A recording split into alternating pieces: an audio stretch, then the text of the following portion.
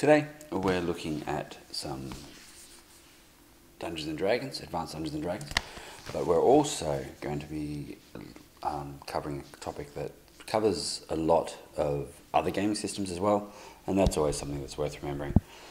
You can always transpose a lot of what we do here with other game systems. So the next point I want to bring up is I want to thank my Patreons. Thank you very much for your support, and it helps to know that I'm on the right track and I'm doing things that most people kind of like. So that's always good. Right, now the point that I want to start off with is a question that's come from one of my patrons, and that is about time. Not so much time overall. I mean, time is important to keep track of. In a one-shot or in a tournament, you've got a limited amount of time to play with things, and you need to you've got 4 hours, 3 hours, and so on. But with the campaign, you've got a timeline of events and where you want things to move through and go and around. And if the players spend too much time in one location, then that can really come into play with what happens elsewhere. Sorry, I'm just trying to work out if I have some technical difficulties here. Right, so what was I saying? So moving from positions A to B on the map, you're going from starting point to the Caverns of Mystery. You're going to Saltmarsh. You're going to wherever. There's likely to be something in the middle that you go to first to pick up supplies, or like a township or villages. You'll cross those things. For the most part, DMs just want to go, it takes 3 days travel, blip, blip, done. And that's cool. But it's an opportunity for players and dungeon masters to really work out some more specifics about the game for themselves.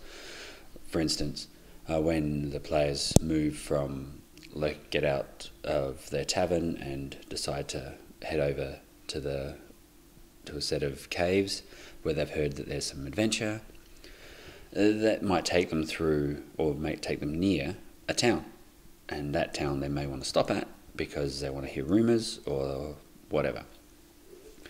Resupply, pick up some kit. It's 3 days. As a DM, you can just go, done.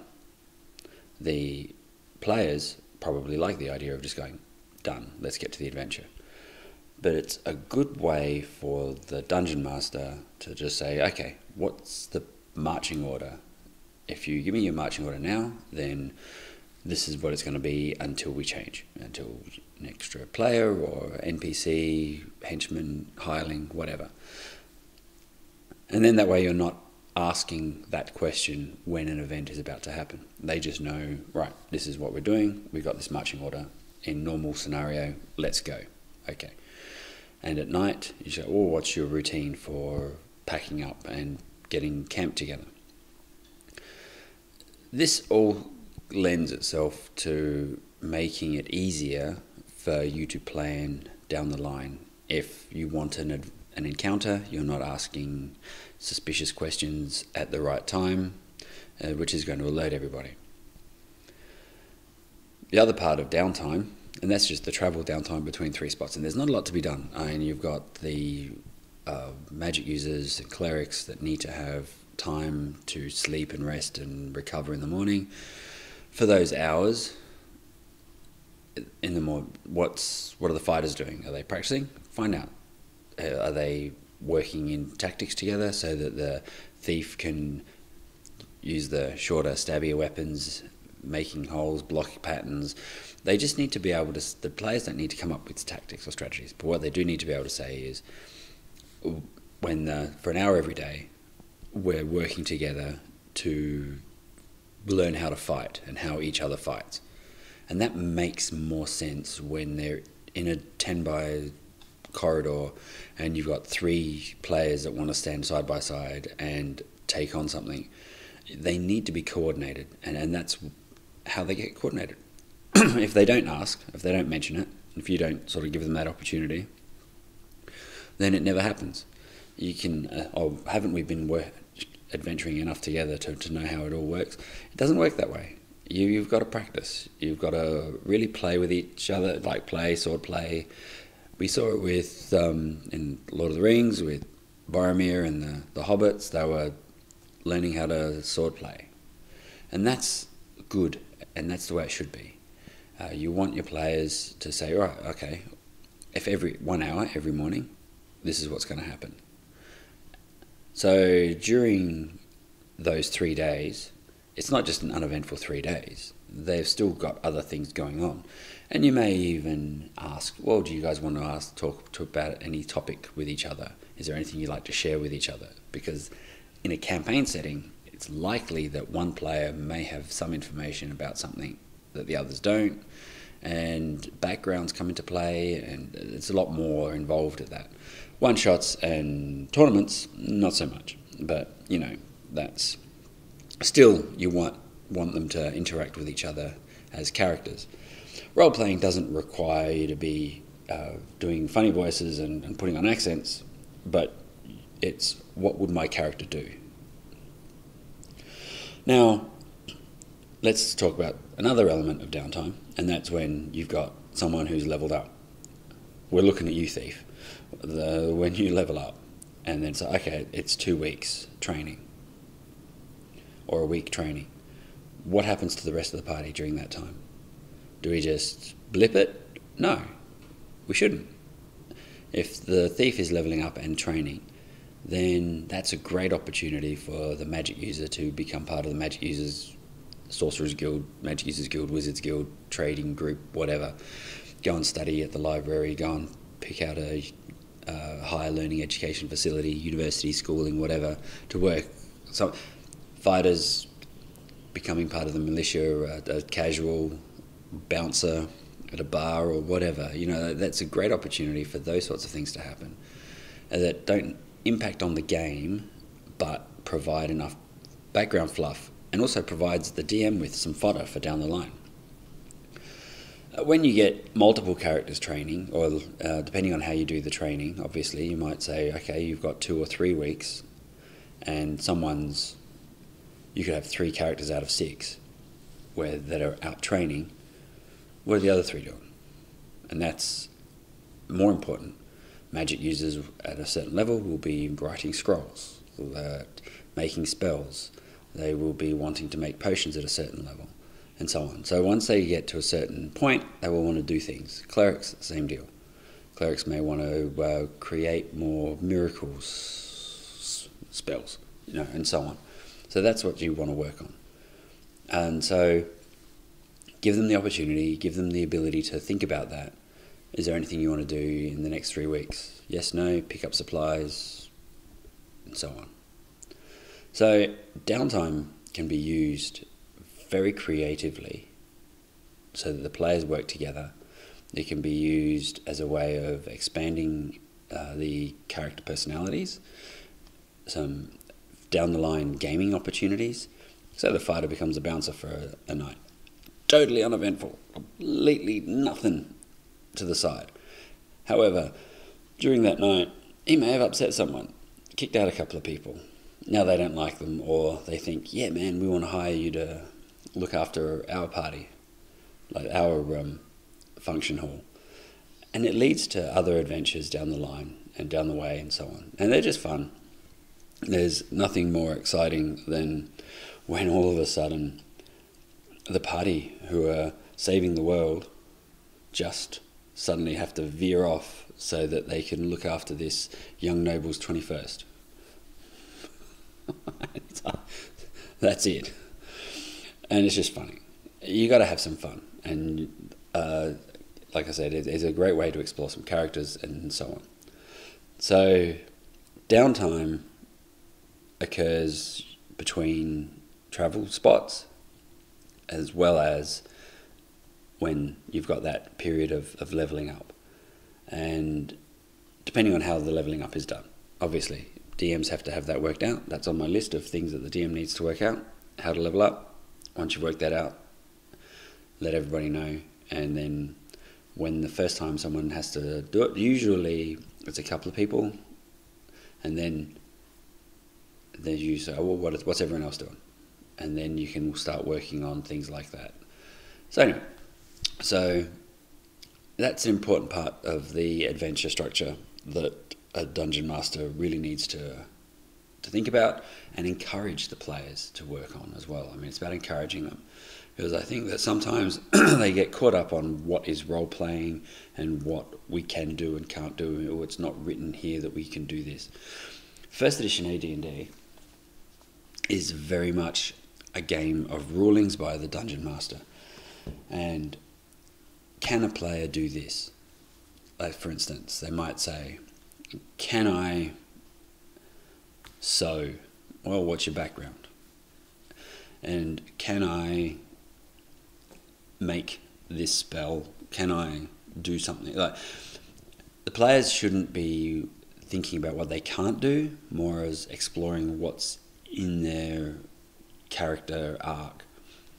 Some characters come from backgrounds that provide lots of different opportunities. So if there might be a nobility or a higher function, like a higher class character, they will have reading and writing, most likely reading and writing. They will have perhaps painting. They may even have a musical instrument to a very minor level, because everyone should know how to play a musical instrument at a certain level, and so on. So that's, depending on what the rules of society are. If you look at, say, like a Regency England, you had poetry, music, art, all being explored, and at varying levels, but everyone just did it, even though they knew that they were bad. But it was something that they did. And that's what players need to sort of work out as well. So when it gets to doing something, can I ride a horse? Can you? You were born in the city, raised in the city, you were only been in the city. You're a country, you worked on a farm, you nobility or lesser nobility, and you were working in stables and lived around horses all your life. You'll have degrees of what players can and can't do with their horses. And it's experience. It's in the pure form of AD&D, with the lack of non-weapon proficiencies and skills, it comes down to the experience of that character. So the character say, I'm going to practice my horsemanship. When the magic user and the cleric are praying every morning for an hour, I'm going to go and ride my horse and learn how to do some horsemanship. Ride around, they do that. Then you know as a DM what they're up to. So then when it comes to like mounted combat, how proficient are they at controlling their horse? So anyway, so that's the sort of thing, and you have to decide what they're good at. Can they swim? Can they swim? So if they're by a stream, they decide, yep, we're going to learn how to swim. I'm going to learn a language. Learning a language, same deal. You need downtime to learn a language. There's no rules except for saying that it takes about 6 months. So you just say, I'm going to learn a language. You need someone to teach you that language. And that's where you might hire a scribe, or you might hire an NPC to accompany you and teach you a language. Or you might have a player that's going to teach you one of their exotic languages, and so on. Or you might be working in an area where everyone speaks a form of red dragon or draconic, that sort of thing. So that's all downtime required, and players need to be exploring that. Alright, so from there we'll get on to our next topic, and for that we need to set up a few things.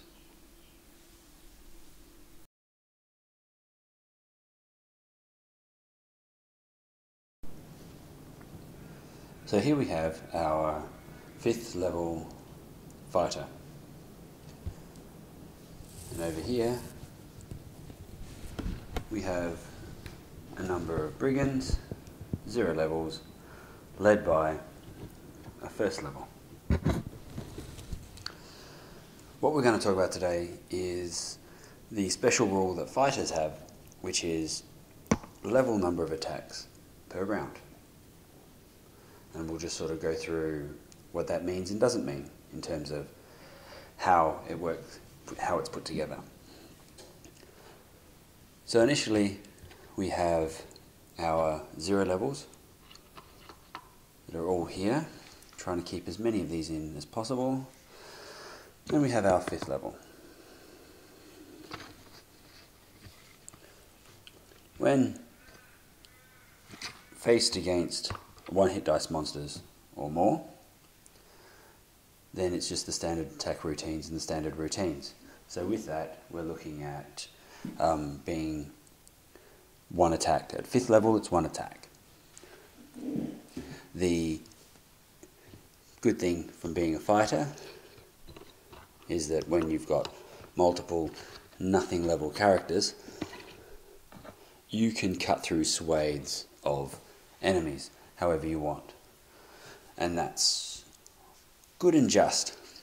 Once you get to a certain high level, you don't want to have to deal with a lot of these. The damage done is usually enough to almost one-hit one of these guys in the first place. So what can you do and how does it work? And at what point does it kick in? Well, as it sort of suggests, hang on, sorry, I'm just trying to, hopefully this is getting through.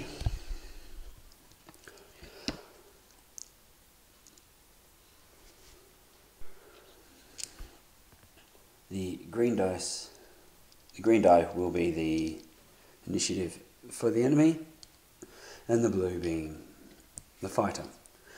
So, the first thing we need to do is still do everything else that's in initiative order. So let's assume, first part of the scenario, something more like this, when we've got some degree of movement required, 1st level, 0 levels, 5th level. Trying to get this centered a little bit. There we go. See? That's what you pay for, people. High quality product. Alright, so this was the zeros and bad guys. This is our hero. So rolling on initiative. Our player goes first. So when the player goes first, we're close enough to be able to engage with combat. Now the rule being that the fighter has a level number of attacks per round when facing against an opponent. There's no opponent right now. I have to move to actually be with the opponent. So once we're here, we then roll our attack like normal. Or the fighter could have moved here and then have 2 opponents. But that's where we're at the moment. We're able to do 2 opponents, and during the normal initiative round, still only gets the 1 attack, being 5th level, rolls an 18, hits, does copious amounts of damage, kills 1. Everyone else now gets to move and do their thing. They have their attacks. Now post initiative, because the fighter's 5th level, gets 2 attacks at the end of after everything else. And surrounded by the 4, the first attack hits. We're assuming 1 hit, 1 kill. And second one, missed. Now we're on to the next round of initiative. So with the next round of initiative, we roll it up. And this time, they win. I'm keeping this guy out for the moment because I'm just dealing with this. Now, because we've got 3 guys in here, and technically they won, but because this is a 5th level fighter, the 5th level fighter gets 5 attacks in the round. 1 attack in the normal routine during the initiative phase, but then it alternates at the end of the round, beginning and beginning. So pre-initiative, this fighter gets 2 attacks, which, assuming that hits, and movement that might be, that's an 8, so touch and go, could be anything. We're assuming a miss this instance. Then they respond with their attacks. Then it's the initiative turn, which is another hit, and then this fighter gets 2 more post-initiative, which deals with them. So the fighter has dispatched everybody, which is good. That's what we kind of want out of our big bad fighters. They want to be tough. But they can't act other than a combat action. They can't do anything other than attack pre-initiative. So the pre-initiative round, they can't just say, I charge. Because charge is a movement action, and charge is one action that's your attack for that round as a movement. So charging is different to the normal attacks. If originally they had 1 and they all moved in to engage,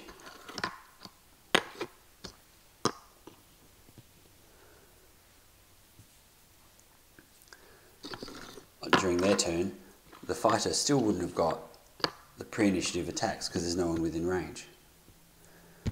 Because the way that it works with you get your initiative attacks, so the attacks during the proper initiative round in the initiative order, and then you've got your out of initiative attacks, which happen pre-initiative and post-initiative. Just like when you have 2 weapon wield, you gain an extra attack at the end of the round, after everybody else.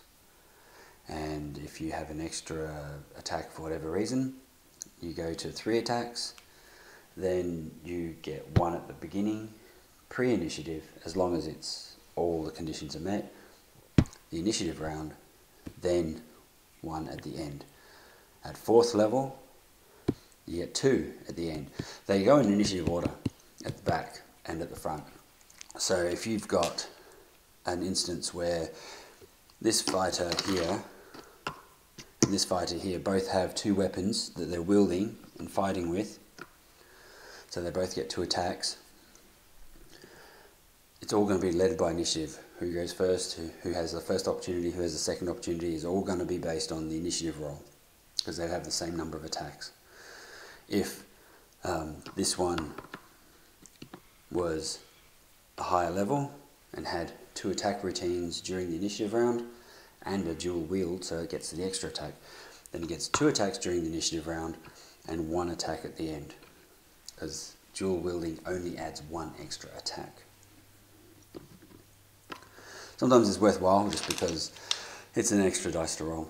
So monks having 2 hand axes, 2 daggers, thieves going the dagger and the short sword, the fighters, if they're not employing a shield, having an extra weapon to go, the magic users, 2 daggers, illusionists especially, 2 daggers, that's good, that sort of thing. So you can just sort of work out how you want to do it from there. That's dual weapon wield. So next bit,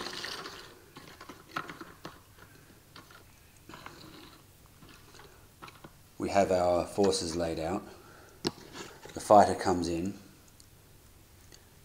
The fighter wins initiative, comes in, does its 1 attack during the initiative round. The first level moves to engage. The fighter is now no longer engaged with only 0 levels, so loses the opportunities for the post-initiative attack. Same deal, if for whatever reason the round starts surrounded and the fighter gets 2 attacks pre-initiative, then it's the turn of these guys, gets the 1 attack in initiative round, doesn't get any further because now you've got a first level. This is where target allocation comes in, because the Gygax method is that this is a swirling melee and the fighter can't say, I attack this one person. or this one person, or this one person just attacks, and then randomly you have to assign that. So in this instance, the fighter would say, right, I attack, and we've gone 1, 2, 3, 4, attacking that one. But the first level is still engaged, so no more further attacks. This is one of those areas you just need to be careful about as a DM, and you really want to make sure that you've got down pat, because players will always like to say, I attacked the one I attacked before, or the one that's already been hit, I'm going to attack. Now, when you've got a giant, easy. When you've got one that's a standout, so say an ogre that's in around a bunch of orcs. But apart from that, you've got a swarm of guys all around you. You're not picking and choosing who you're attacking where you've got an opportunity available. And that opportunity available may not be the one that you want. So those 4, 1, 2, 3, 4, this one. And the same goes with the enemy. The enemy would love it if it was this guy, because now he can't get in there because of space required for weapons and whatever else. Has to make an end run. And that's a full movement to get through there. And can't attack, however, does stop this one from having post-initiative attacks. So this is one of those areas where it gets a little bit head messy, but the likelihood, I shouldn't say the likelihood, there was a great Blackadder episode where the king was covered in blood because with his paring knife he fought an entire army. That's a 20th level fighter going for it. You have 2 attacks in the middle, and then you got your attacks. It's just a boom. You're just nuts. So the level of times per round supersedes your normal attack routines.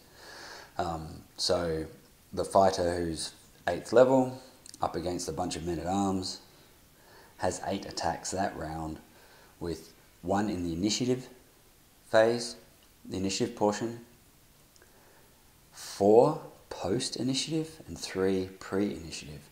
You can't move or engage. You have to already be engaged. So if at the beginning of the next round, for whatever reason, let's assume they're all 0 levels, they're all on, then the initiative's rolled, even if this one loses initiative, and he goes, right, boom, 1, 2, they're all, 2 guys go down. When you think about it thematically, the number of times when you've got like that swarm that hit the big fighter, and then the big fighter stands up and pushes it all away. That's what we're talking about. Sorry, just had to change locations. So now, hopefully I covered those 2 topics well, and if that's something that you'd like to see more of, please comment down below and let me know how everything's going. If you've got any other ideas and suggestions. I've got some thoughts that have been sent to me by some people, so we'll be exploring some other interesting in-game mechanics for AD&D. Some of it will be how I deal with it, and some of it will be more specifically on the rules and how the rules handle. Alright, so I want to thank everybody. Subscribe, Patreon, all the usual bits and pieces. Keep playing, get out there. It's all about having fun, like-minded people just getting together, just throwing it out and having a good time playing a game. So other links will be down below, so please have a look and see if there's anything there that captures your eye. Alright, thank you very much. Catch you later.